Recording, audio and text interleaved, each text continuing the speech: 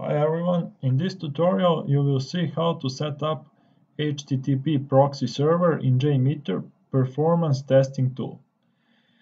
In this part I will show you how to set up and use Apache JMeter HTTP test script recorder in order to record HTTP requests.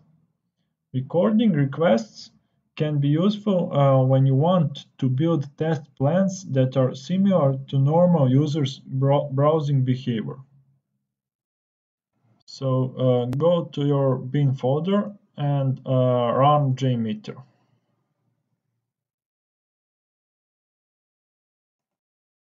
We will name this plan JMeter Proxy. Now we can start building a test plan. Let's create a new thread group.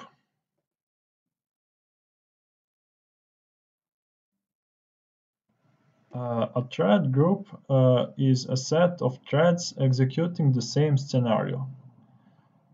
In this first unit, you can choose action that will be taken after a sampler error. Continue will ignore error and move to the next element in the tree.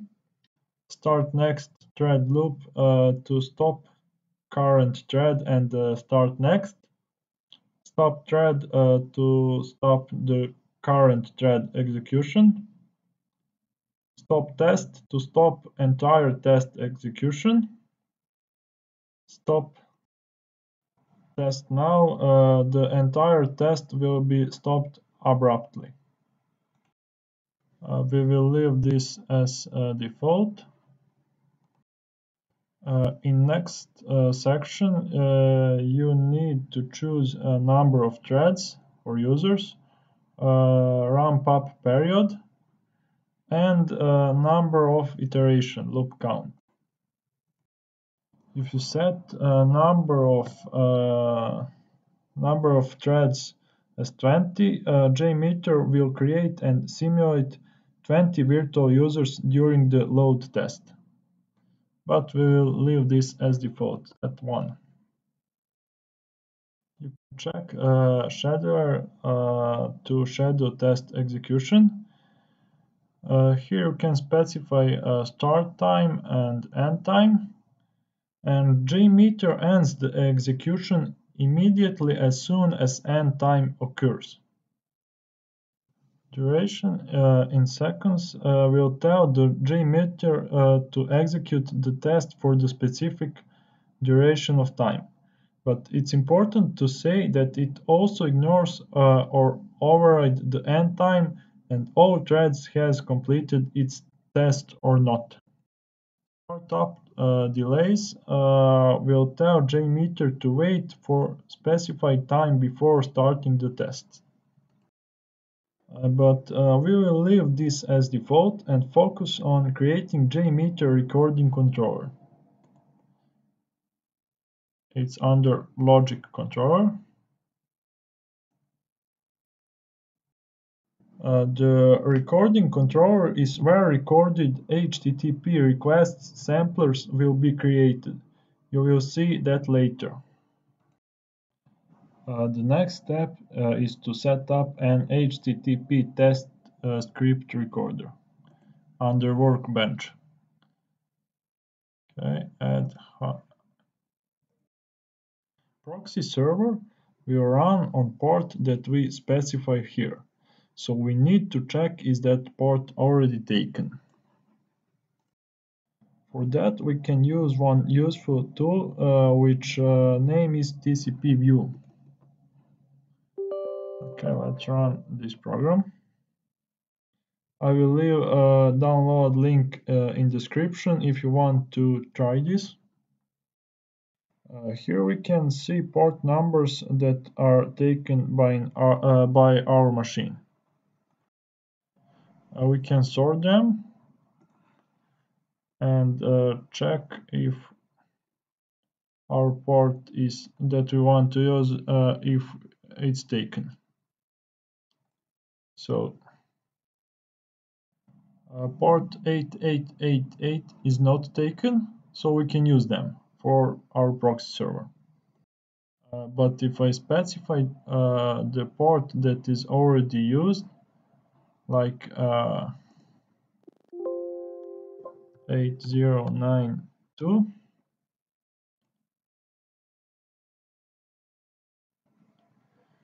we'll get error message. Okay, so we will use 8888, each free port.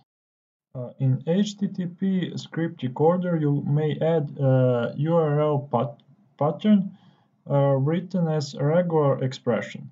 This can be useful to either include only the types of content you want to request, or to exclude the types of content you don't want to request. We'll get back to this later. Now we can start our proxy server. Okay, and now we need to configure Google Chrome to use JMeter Proxy. So we are going to settings, and you go to advanced, open proxy settings. Go to the settings and check this option. Address is localhost and port that we used here, 8888.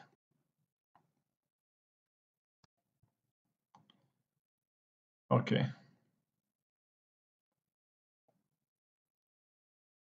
Now go to the thread group.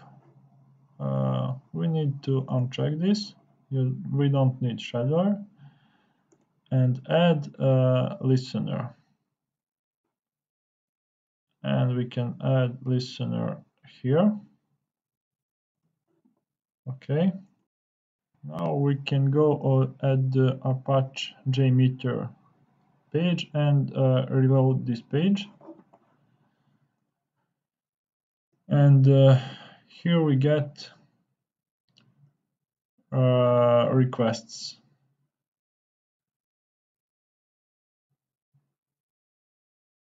Now we can run our test plan.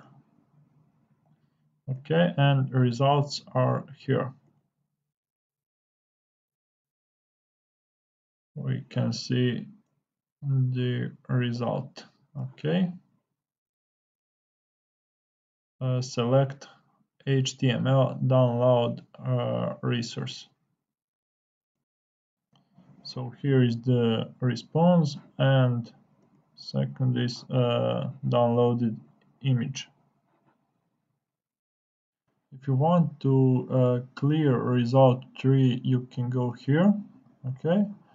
And if you want to clear recorded request, you can choose this button and start recording again.